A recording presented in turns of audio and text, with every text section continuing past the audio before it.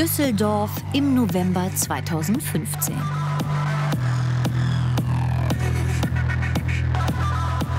Das hier ist keine Sexmesse, auch keine Piercing-Convention. Hier soll Science Fiction wahr werden. So behaupten das jedenfalls die Veranstalter der weltweit ersten Cyborg-Messe.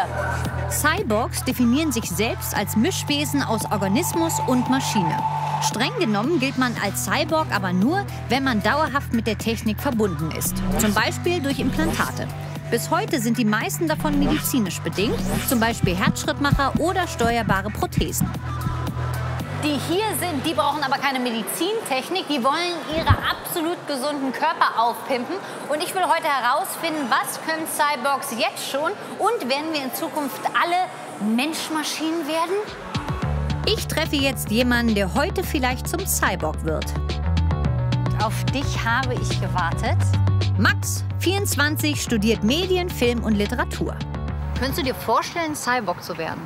Ja, auf jeden Fall. Man muss ja auch nicht immer an den menschlichen Körper irgendwie gebunden sein für Ewigkeiten. Wenn, wärst du ja einer der Ersten, der sich quasi modifizieren lässt. Siehst du dich da eher als Pionier?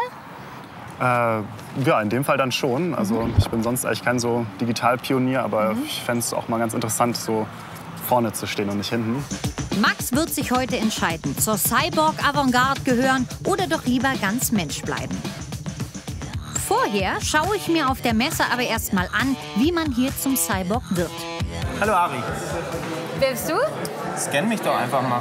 Darauf jetzt? Ja? Jetzt darauf legen? Ja? Und jetzt drückst du. No way! Hallo Patrick! Hallo Ari. Warum? Ich habe einen RFID-NFC-Chip, ein Implantat in der Hand, Ja. wo ich zum Beispiel meine Visitenkarte drauf gespeichert habe. Du bist ein Cyborg. Ich bin ein Cyborg, genau.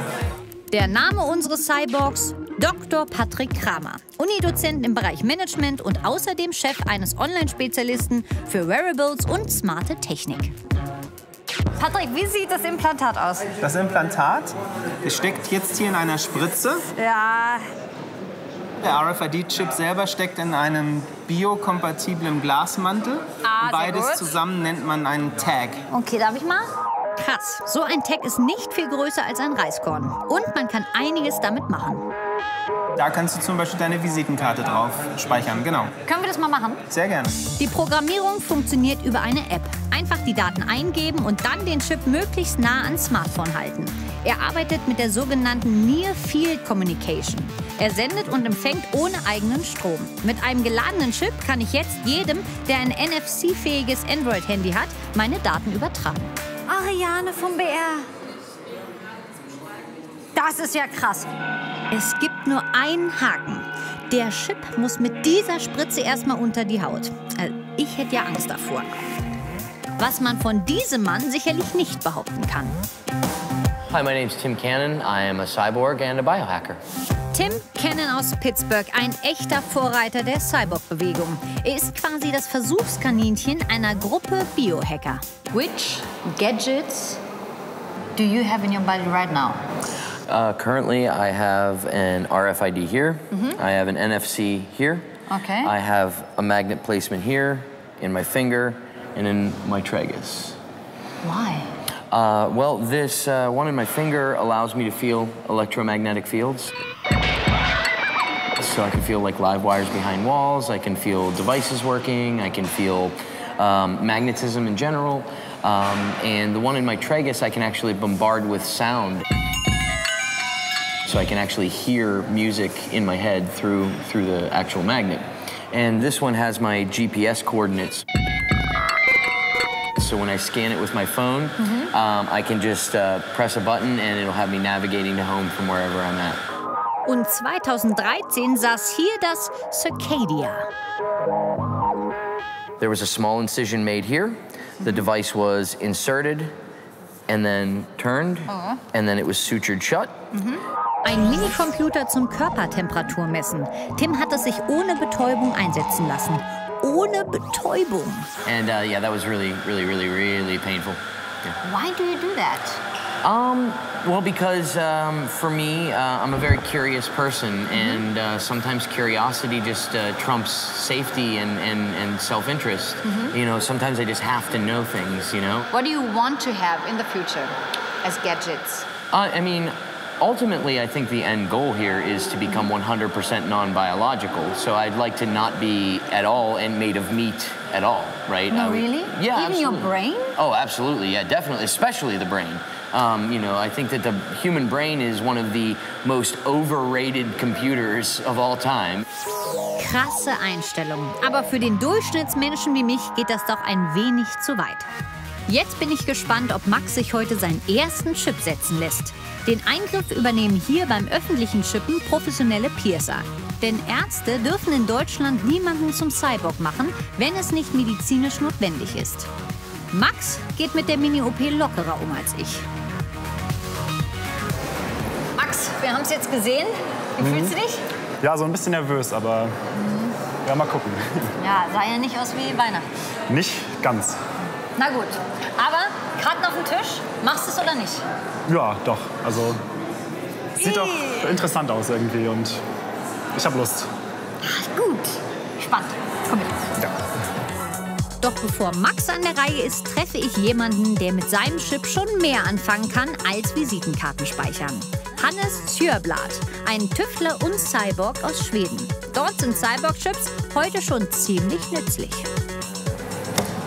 Passwords and PIN codes I have been able to replace. I don't have to remember them up here anymore because they are remembered down here. Memory storage. Und das sind nur 2 der Anwendungen, die Hannes nutzt. Mit seinem Chip kommt er ohne Kundenkarte in den Fitnessclub, verriegelt automatisch sein Fahrradschloss und erhält beim Einkauf Rabatte. Alles dank Chip und entsprechenden Lesegeräten, die ihn berührungslos identifizieren. Für ihn ist klar, sich dem Cyborg-Dasein zu verschließen, geht gar nicht. This aspect that technology is actually changing our bodies at a pretty rapid pace. It is happening. So we need to deal with it, we need to talk about it, and we need to think how we want these things to develop.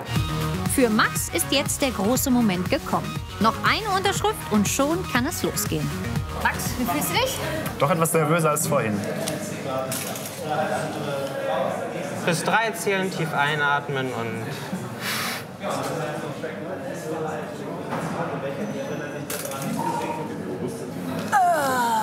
Ich glaube, es ging mir schlechter als dir. Wie geht's dir jetzt? Alles gut. Alles gut, Gott sei Dank bist du da. Kipp nicht um. Und jetzt bist du gechippt. Ja. Jetzt bist du ein Cyborg. Max' erste Amtshandlung als Cyborg eröffnet wie von Zauberhand ein Türschloss. Verdammt, das ist ja geil. Der Max, ja, ein ganz neuer Mensch. Ich möchte fast sagen, ein Cyborg.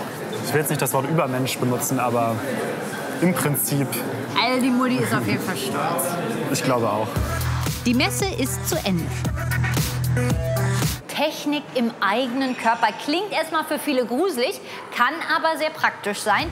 Dazu muss das Umfeld aber Cyborg-kompatibel sein. Und solange es bei uns noch nicht allzu viele Anwendungen für Cyborg-Gadgets gibt, bleib ich erstmal Mensch. Und Achtung, wenn ihr mal hier drauf klickt, dann könnt ihr noch einiges mehr von dieser kleinen, feinen Sendung hier sehen. Natürlich könnt ihr unseren Kanal auch abonnieren, damit ihr unsere fabrikneuen Beiträge immer als Erste seht.